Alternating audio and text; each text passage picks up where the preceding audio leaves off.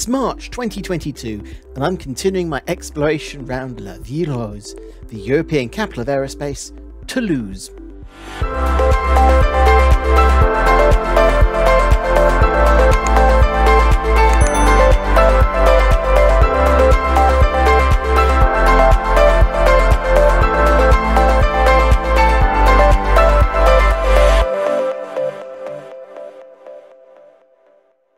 With a university that can trace its roots back to 1229 and aviation links that go back to the 1890s, Toulouse is both an education and aeronautical powerhouse.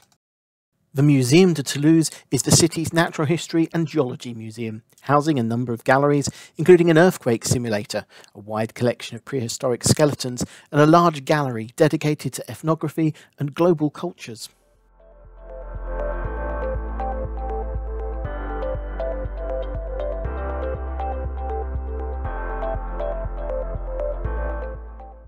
It's also home to the usual collection of stuffed animals that depict life on Earth through the death of said animals.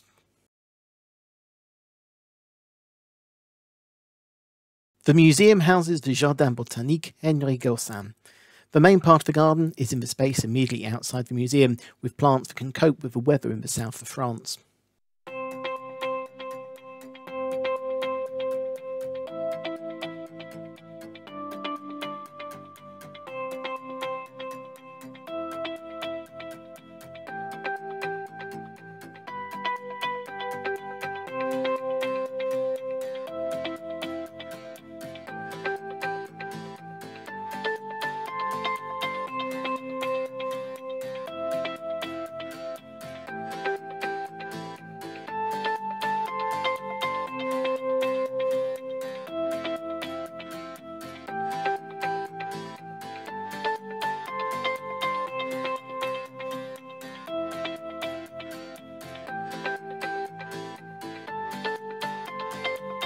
Attached to the museum itself are a number of greenhouses that house the more tropical and exotic species of the collection.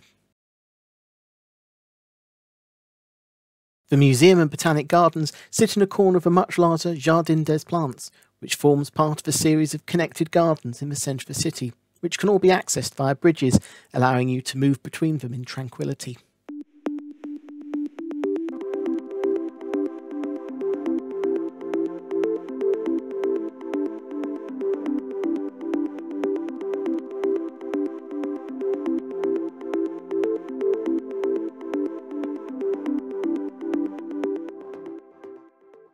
In the Jardin des Plantes, there's a large rock and water garden, which you can climb up through to a viewing platform above a waterfall for views over the garden.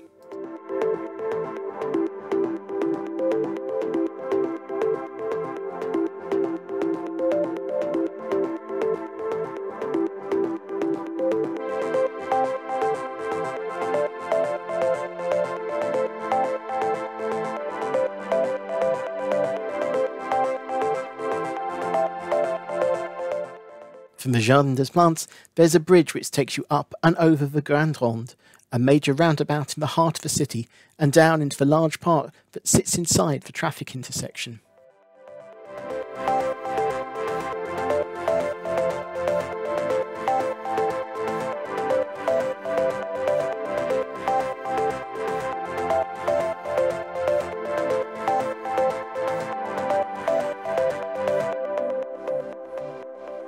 Once inside the Grande Ronde Park, it's impossible to tell that you're completely surrounded by a major road, as the planting and fountains help hide the sounds of the rest of the city.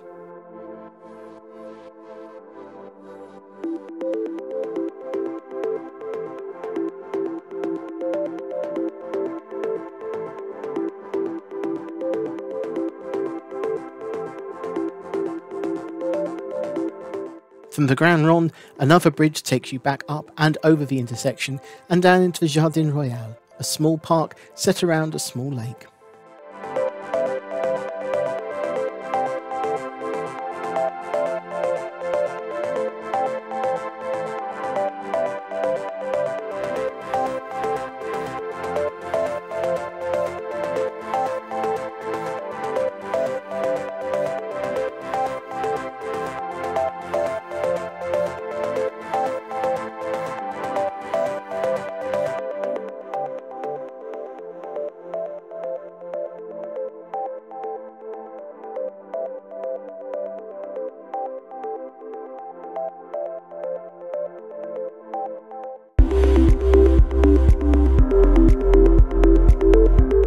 10 kilometres northwest of the city centre, next to the main final assembly plant of Airbus, is the Musée Aeroscopia. The museum tells the history of the aeronautics and airspace industries in the area, which date back to the very start of the age of flight. Exhibits in the main hall include an example of a Super Guppy that's still used by NASA and was used by Airbus to fly key components between its various plants. The craft is displayed in its loading mode, with the whole of the cockpit swung out of the way. When the plane is loaded and ready to leave, it's swung back and clamped back together.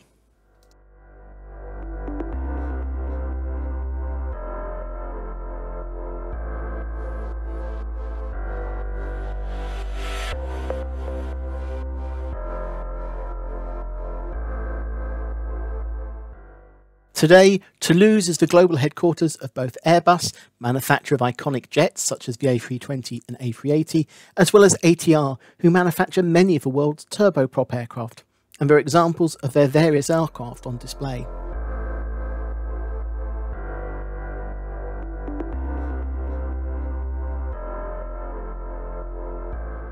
The first Airbus aircraft was the A300, the prototype of which is on display, but the concept of Airbus, multiple European manufacturers working together, in part came about from the successful cooperation of Aerospatiale of France and the British Aircraft Corporation to create undeniably the most famous plane ever built, the Concorde. The museum houses a pre-production version which was used in part in commissioning, but in its later days to shuttle numerous French presidents around the globe.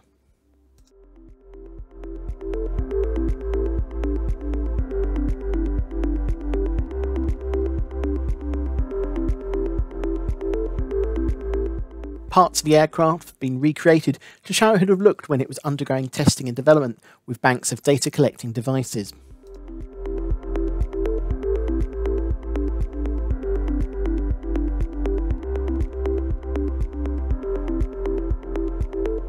Further down, there are examples of seating, both from its commercial time and its time in service with the President. The most striking feature from a visit inside is quite how cramped and narrow the aircraft is, and just how small those windows are.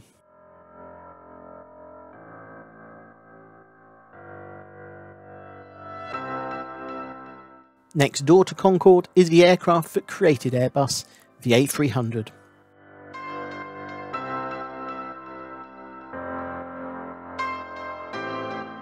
The first part of the plane has the outer panels removed so that you can see what the guts of the commercial jet plane look like inside.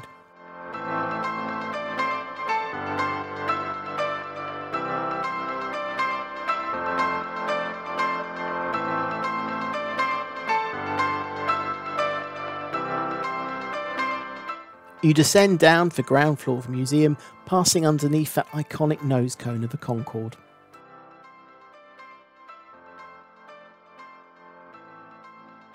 Alongside the inside exhibits, there are a number of prototype and pre-production planes parked outside that you can walk around, including the second ever prototype A380.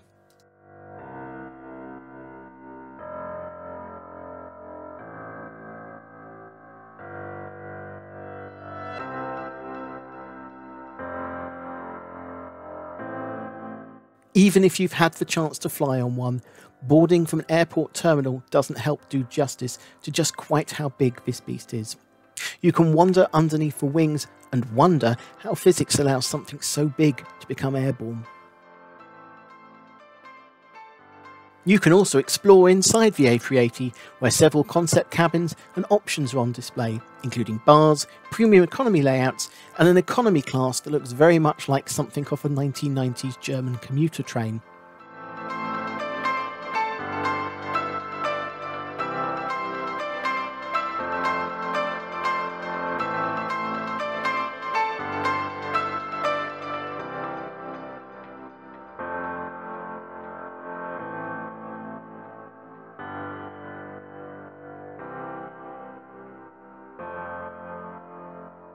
Before visiting the crew rest area and cockpit on the lower deck.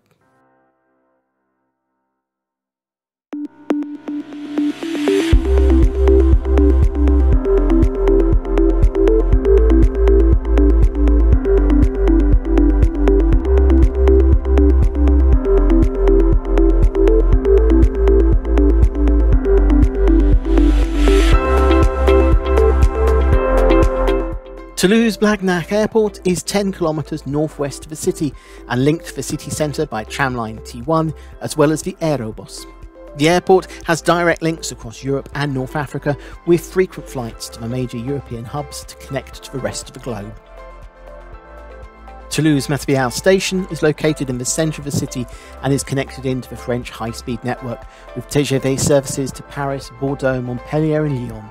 There's also intercity and regional connections across France.